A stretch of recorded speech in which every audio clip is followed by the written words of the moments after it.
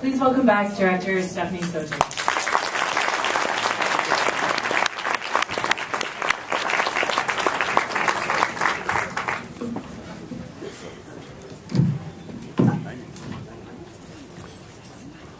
I just realized my shirt's probably see-through. I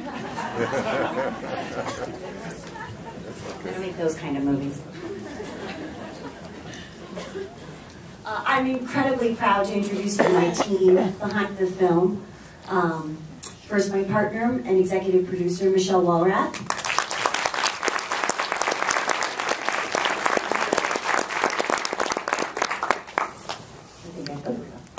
My producers, Eve Marzin and Sarah Olson. Our associate producer and assistant editor, Carly Palmer, who didn't know she was coming up. And the wizard, Brian Lazarte, our editor.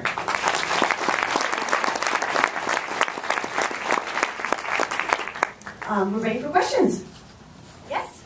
Do you think this film will ever be shown on TV due to the conflict of interest with advertisers? The question is, do we think the film will ever be shown on television due to the conflict of advertisers? I do. I don't think it'll be shown on a ABC, CBS, NBC situation, but I think there's a cable run in it for us. Yes? Well, first of all, you're all skinny.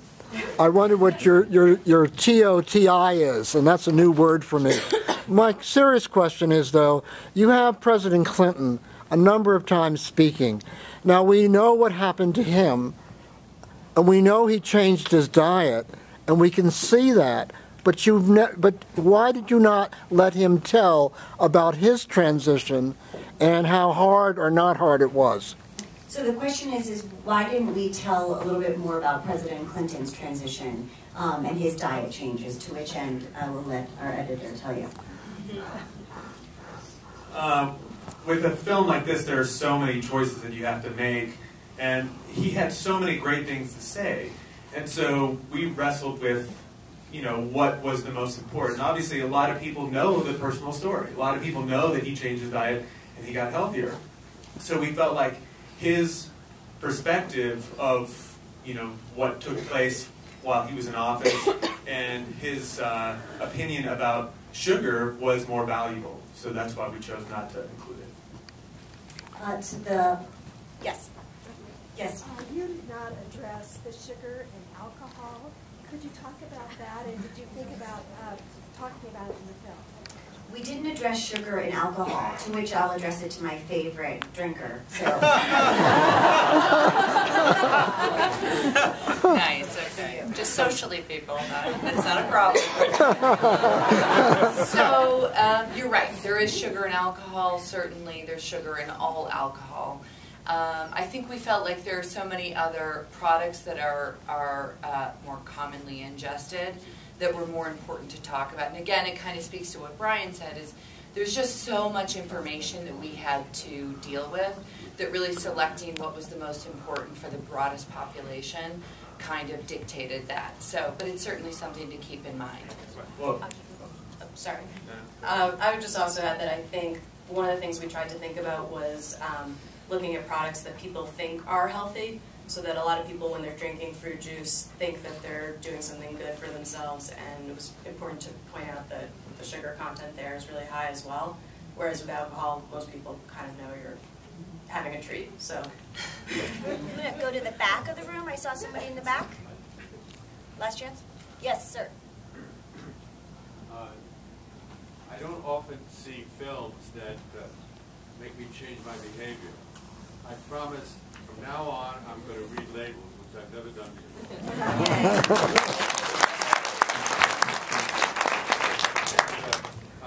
I noticed that they didn't say anything about wheat products, but I hear a lot of buzz now from my kids that all wheat products are really destroying our system. Is that true, or do you have any comment about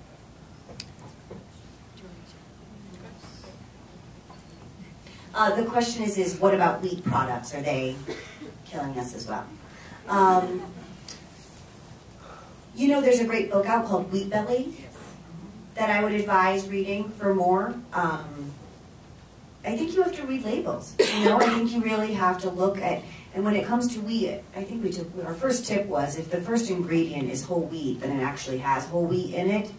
I know that there are some issues with wheat. I wouldn't say I'm as much of a wheat expert as I am a sugar expert, but I think a good resource for that is the Wheat Belly, which I did read initially, and now I'm just blanking, but there are some problems, but it's not as bad as sugar. Yes, to the nice young lady right there. What's the next step for you guys in getting this out and using it as an educational foundation to teach more, like a wider audience than us at Sundance? The question is what's the next step for us in reaching a wider audience? How much do I tell about this? Have you made a deal? We may or may not have a deal. It's kind of a good one. Feel free to leak it. But the big plan, the really significant plan, I think, for us, is to make sure that this film is seen in every school across the country. And with that, we're actually counting on you, because we need our foot soldiers to make sure that you're bringing it and that you demand that your school show it. So if you go to our website and sign up for our newsletters, we're going to give you tips on how to do that. So, you know, this really is going to be a people's movement. So I hope that when you leave here, you tell 10 people about it and you go visit fedupthemovie.com. And, you know, this is really just the beginning.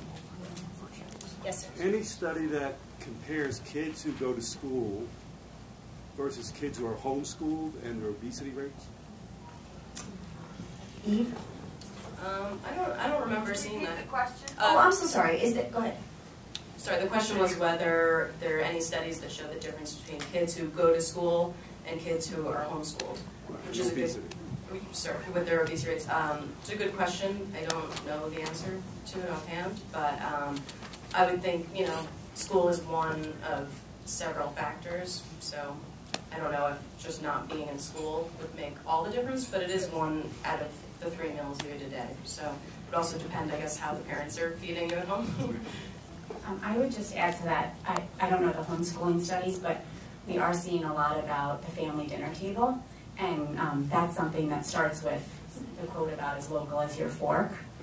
Family dinner table could be 3 meals a day, or it could be broken down in a few meals. It could be the school lunch, but that's something that we all can play a part in, is introducing that into your own family or your neighbor, or we have kids and when their friends come over, it's kind of a new concept and everyone sits together for their meal. But I think that's where we are seeing studies that show that that makes a big difference in childhood obesity. Yes. I think the film was fabulous, and I would say 2 things. One is when this goes to the schools, reading labels is not nearly as important, I think, as teaching people how to read labels, because the manufacturers are very clever at distracting you and reading the materials. But my question goes to the point of salt, and wondering if after sugar you might go after salt. In the next one? Sarah, he asked if after sugar we're going to go after salt, and there is more to the question, but just to keep it simple, the studies that combine salt and fat with sugar is what makes it so hyper palatable, and I think that that's really the most important thing. I mean, there's a lot of things that we know about what's bad for us. I think what we were trying to do with the film is present the one thing that we don't realize is so bad for us. I mean, we have national holidays that are based on sugar, you know, Valentine's Day, Halloween, and it's all based on this idea that it's good for our kids. And so I think it's really just important to remember that sugar is, you know, the major thing that should surprise you, and that's the one thing that does not have a percentage next to its label when you look at anything in the supermarket. So when you do the math, the 4 grams equals 1 teaspoon of sugar. If you think about it, you know, 24 grams of sugar is, you know, the 100% of the amount of sugar that you should consume in a day. So when you look at products like cranberry juice, which have like 53% sugar, it's 200 times the amount of sugar you should have in a day. So just think about that the next time you're at the grocery store, read the labels, and yes, salt is, has its issues, but it's also, when it's combined with sugar, that makes it so bad. We neglected an area, maybe the back? Yeah, as you guys do so beautifully with the tobacco analogy, are you aware of any lawsuits taking on the junk food industry and the sugar producers? The question is have there been any lawsuits taking on the food industry? Around the time that Super Size Me came out, there were talks of lawsuits. There's nothing in the works now, but I can tell you that I know that some things may be happening in the near future. But why don't you lead the charge? I'll work with you. All right, I like it. Yes, in the back.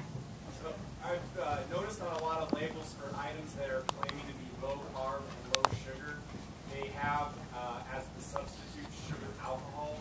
And I wonder if this is just a disguise for the same type of thing that your body's going to metabolize, and the end result is the same. I don't know the biochemistry behind it. If you know anything about that? Well, as you saw there, sugar falls under. So he's asking about how a lot of products will say low sugar, and they'll have something like sugar alcohol listed. And I think, as we mentioned, sugar has a lot of different names out there, and it can be very confusing to navigate. So most importantly, one of my biggest takeaways as we were making this film that really surprised me was that sugar substitutes and things like cane sugar and even going to honey and agave and those types of things, those are still, your body recognizes those as sugar, and it produces the same effect. So agave? That's a creative way to kind of mask the real effect. Yes. I noticed earlier in the film you was talking about fiber. I guess if we counterbalance sugar with more fiber, wouldn't that also, help out, I guess,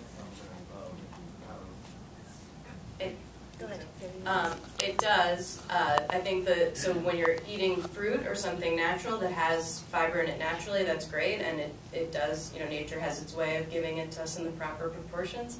But the danger then, you still want to be careful with those fiber bars or things like that, or things that have added fiber, because they're actually only able to add parts of the fiber, not the whole fiber that is what your body really needs. So it's one of those marketing claims where they'll say, 25% of your daily fiber or whatever. So, and then if it has a ton of sugar, you might think it's okay, but it's not. So basically, natural fiber is okay. I think we have time for just 2 more questions.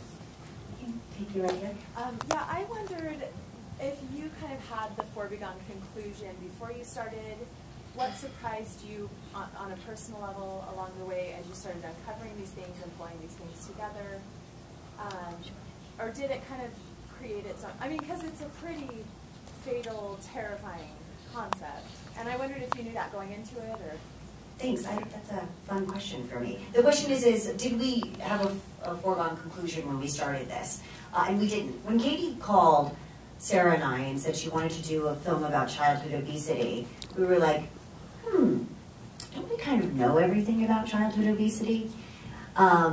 So we actually had no idea. And we were big foodies and fans of Food Inc. and Super Size Me, and we've been vegetarians since we were teenagers, so we thought we knew it all.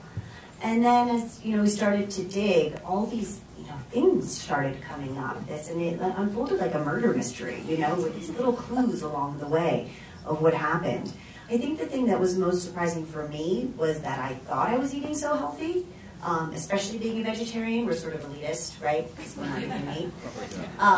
But I was eating so much more processed food than it occurred to me because of all the meat substitutes and all the things that you turn to. So, and also I was doing the low-fat thing. I was always, Weight Watchers and doing the low-fat cream cheese, not paying attention to the fact that it had 30 ingredients. So, yeah, I was, and that was really exciting. Did anything surprise either of you want to share?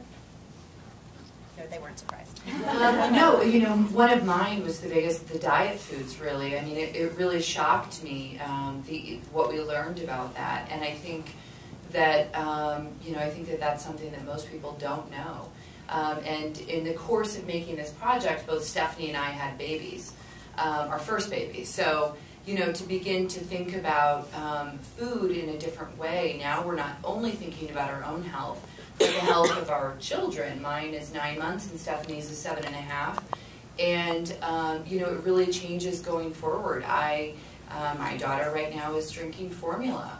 And it terrifies me, you know, to think about, well, what are my options outside of the formula I'm giving her? Is it the best formula? You know, all of these things that I'm already starting to, like, spin in my mind. And I think that made a huge impact on me and will make a huge impact on her eating going forward. And I hope she'll have a better start than I did or than any of us did.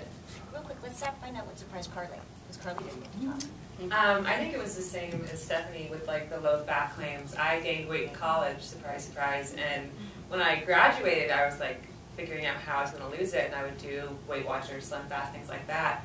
And I lost it to a degree, but I was still getting sick, and I was still, there's like a certain point where you don't lose anymore for people, even if you're exercising. And so that's kind of when A, I started working here, and B, learning more about it and realizing that a lot of it was too much sugar. Well done. I think time for just one more question. You want to call, Michelle? Over here. If you prepare this for distribution to the schools, will you provide guided discussion that addresses the things that you addressed in the film, like the addiction quality of sugar and those different things? Yeah, definitely. There is it's in the works right now how to make. Oh, the question was when we bring it to the schools, if we'll provide curriculum and workbooks and layers to how you become healthy. The home ec isn't in the schools anymore. How you make this a real living movie for people. So yes, the answer is yes. We have some experience with that from our first film we did, which was Tapped, and that went into a lot of the schools.